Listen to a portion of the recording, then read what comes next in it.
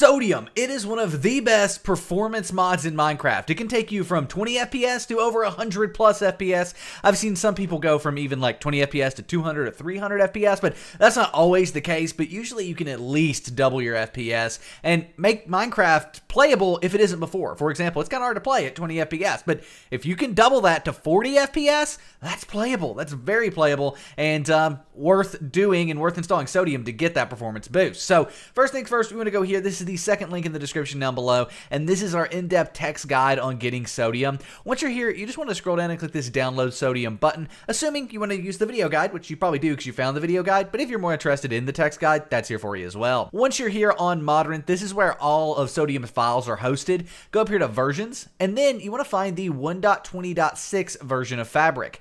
And there's a lot here, and if you do have issues finding it, you can just click here at the top and then filter by 1.20.6 once it's available.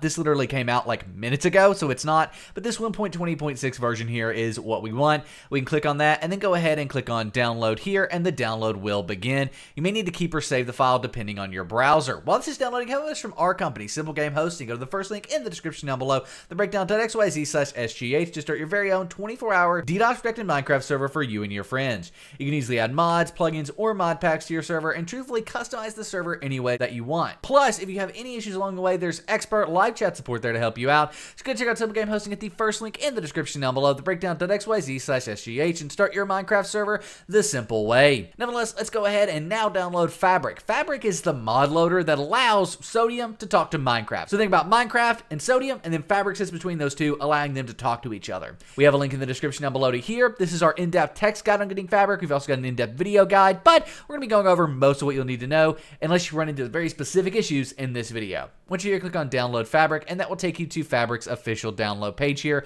where we want to download the universal jar. This little link here under download for Windows, download universal jar, that's what we want to click. And again, you may need to keep or save it. Nevertheless, let's go ahead and minimize our browser and move this to our desktop. These are going to be found in our downloads folder. They might be in your downloads folder or wherever files normally download for you, and then move them to our desktop. Don't worry, these aren't going to be here at the end of the video, but it's just easier to access them from your desktop. Now let's go ahead and right click on Fabric, click on Open With, click Java, and click OK.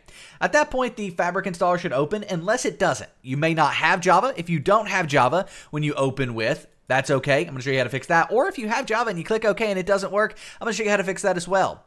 That is because in Minecraft 1.20.5, the previous version of this one, you had to get Java 21 for Minecraft mods to work. So if you can't open with Java or you don't have Java at all, you need to come to this link in the description down below. It's how to download and install Java for Minecraft mods and servers, and it gets Java 21 here. You want to download that, install it. This guide shows you how to do that, all of that stuff, and then you should be able to open up Fabric with Java. If you still can't, you might need to run the jar fix. This is going to take all the jar files on your computer and link them back to Java, making them work happily together.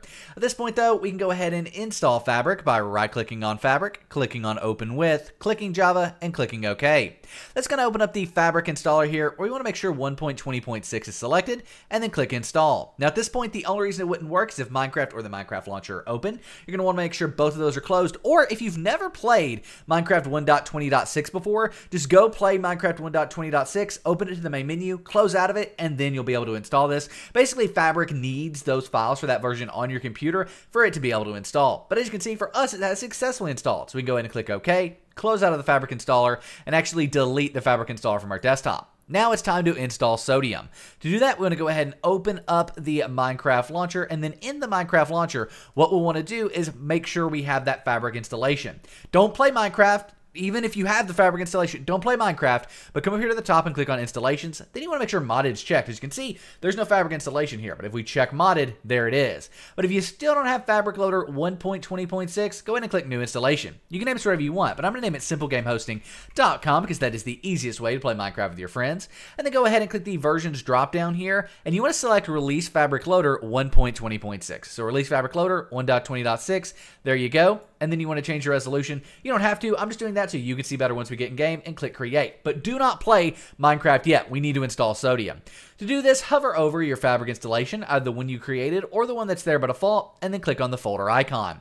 That'll open up your Minecraft folder. In here, you should have a mods folder. But if you don't, no worries. I don't have a mods folder. It's not there. Just right-click, create a new folder, and title it Mods. M-O-D-S, all lowercase, exactly like that, and open up your mods folder. Then drag and drop Sodium from your desktop into your mods folder, right like so. Once Sodium's in the mods folder, come back to Minecraft and play Minecraft using your Fabric installation.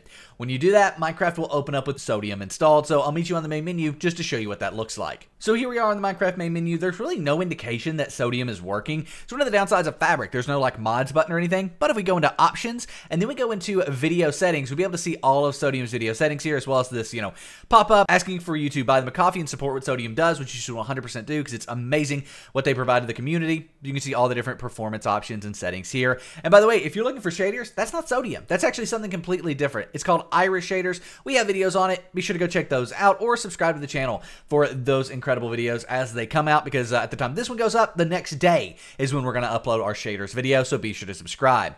That being said, Sodium's set up, but if you do want that best of both worlds, you want shaders, you want all of that, well, that's where our mod pack Optifine comes in. It has all of Optifine's features, but takes and updates faster than Optifine. Optifine's not updated at the time I'm making this, and it actually has better performance than Optifine in a lot of cases. It's completely server compatible, and it's just amazing. Shaders are installed by default. It's on CurseForge and Modern that can be checked out in the description down below at those links, and you can just easily install it with just one click. But nevertheless, if you've got any questions, let us know in the comment section down below. Be sure to give the video a thumbs up and subscribe to the channel for more incredible content every single day of the week. We'll see you in the next one. Peace.